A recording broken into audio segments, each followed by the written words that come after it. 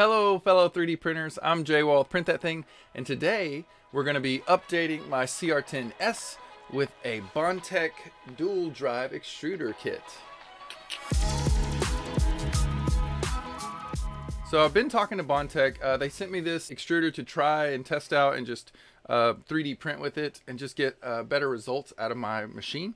So I'm pretty excited to upgrade the CR-10S because the CR-10S already prints way better than the CR-10 in my opinion. So I think this is going to take it even to the next level. And this video is just my process. I'm just going to go step by step and show you how to upgrade your CR-10S with this BondTech. But yeah, I'm excited. I think it's going to be great. Let's install it. First thing you want to do is adjust your stepper current to 50% less. So go ahead and unplug your 3D printer so you don't get electrocuted and take off the bottom panel here. There's also 4 screws on the side, so just unscrew all of those with the hex wrench and then brush that off and unscrew the power supply and then just move that over to the side.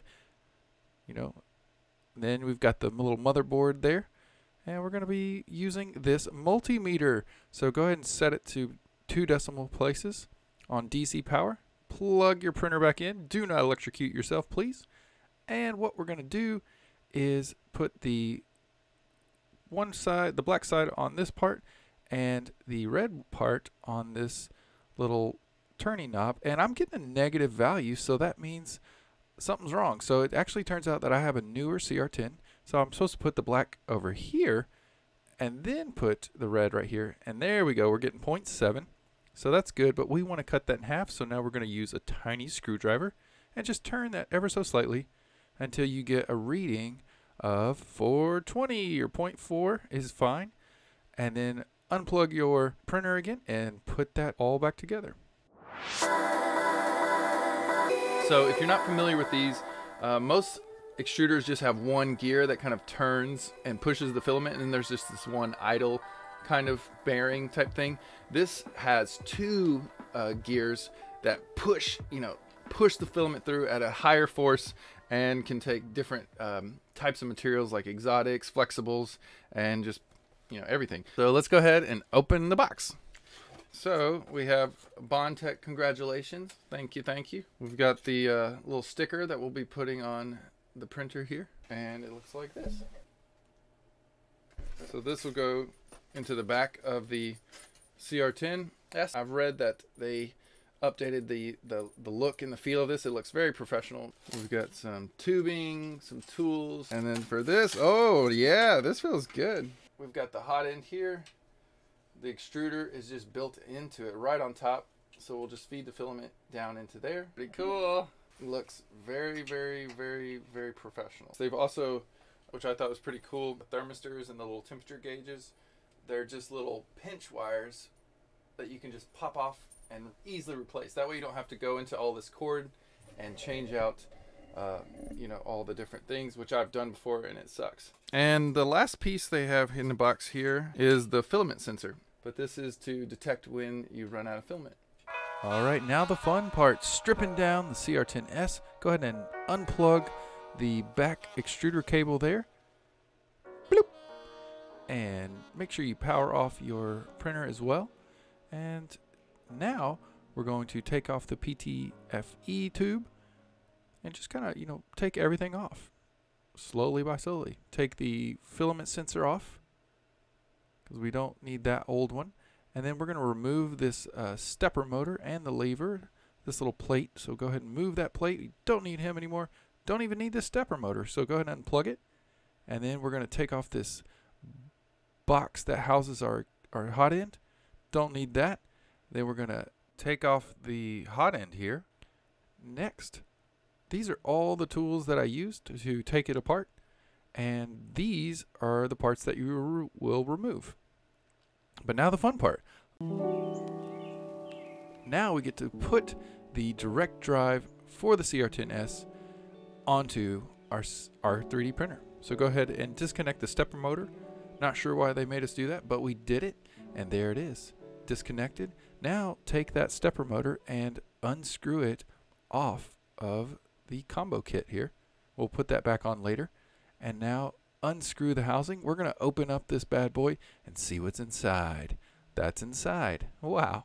Now just attach it to the carriage mount. And I kind of messed this part up, so you know, you want to make sure that when you put it on, there's those 2 bolts right there coming through, and then there's 1, 2, 3 different screws that hold it on, and then just put your hot end back in there.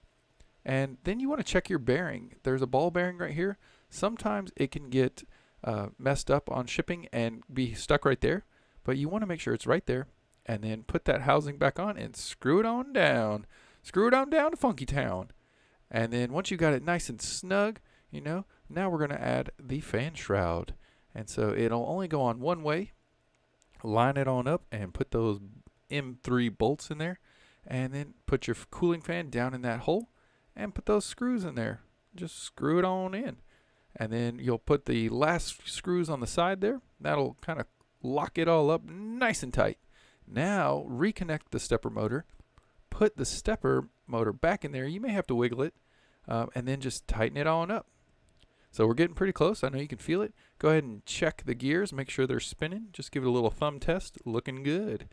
Now you want to take this wire that's just all willy-nilly and set it into this groove, and then take this thumb screw and screw it on down all the way, and then back off a few and throw down that PTFE tube and add your clips. So now we've got it all nice and clean. We're going to take the old filament sensor that came with the printer and put it in this really cool new one that has this really nice ball bearing, and put it in there and screw it back down. So just a few screws, and then pop this guy onto the CR-10. You really got to push it, and then reconnect the little sensor so it works, and put in the tube. Yeah. And then, you know, slide that extra cable into this groove and connect it into the cord, and then put that new extruder cord into the back of your CR-10S and get ready. It's time to update the firmware. BondTech modified.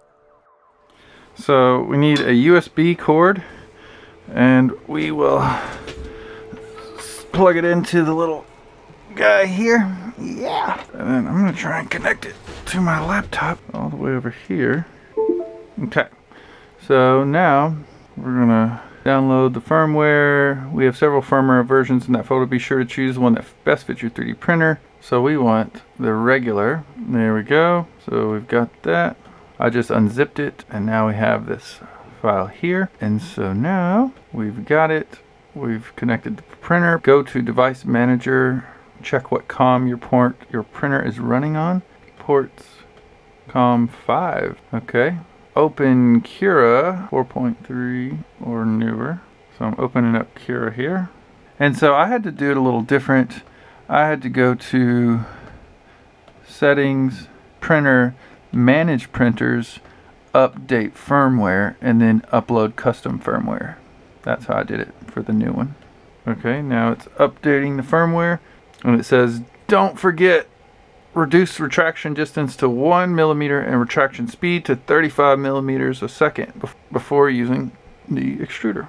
Once it finishes, it should reset this. Alright, boom. Hey! Alright, that's good. Firmware update completed. So a little bit different than their instructions here. Alright, I think we did it. Undo that. Let's just try this. APLA. Oh, that's cool. The light shows up.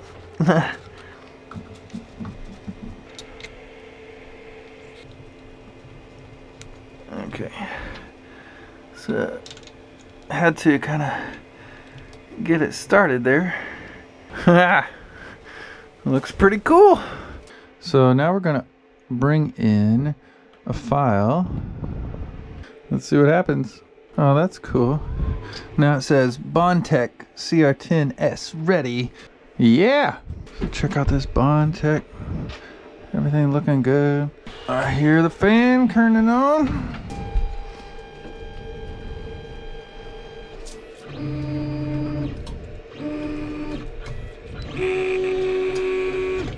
Leveling on the fly. That's how we do it. I'm not even looking.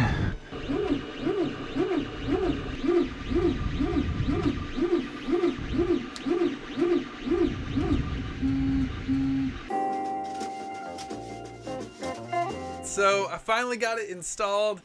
Super easy, way easier than doing it for the CR-10. If you want to see how to do it for the CR-10, I'll put a link up here in the little third eye there. But overall, very, very, very impressed with this little upgrade combo kit. So it's the extruder and the hot end that just takes it up a notch. So far, I'm 3D printing right now at 300 times the speed I usually do, and it looks great. So I'll have a whole video where I talk about everything. You know, I'll kind of play with it for a few weeks or a few months and see how the quality changes, what I like and don't like about it, and then you know, kind of report back. So if you want to buy one of these, you can go over to their website, which is just bondtech.se, or you can go to my website, ptt.live, and go to my gear list. Either way is fine. But I mean, overall, the thing feels good. It has a good like weight to it. It feels strong. It feels really well made. The instructions were very clear. But yeah, let me know any questions down below if you're installing this or you're thinking about installing it, and I'll try and help you you know, answer any questions. But yeah, that's all I got today. Thanks for watching. Had a ton of fun. Super shout out and thank you to BondTech.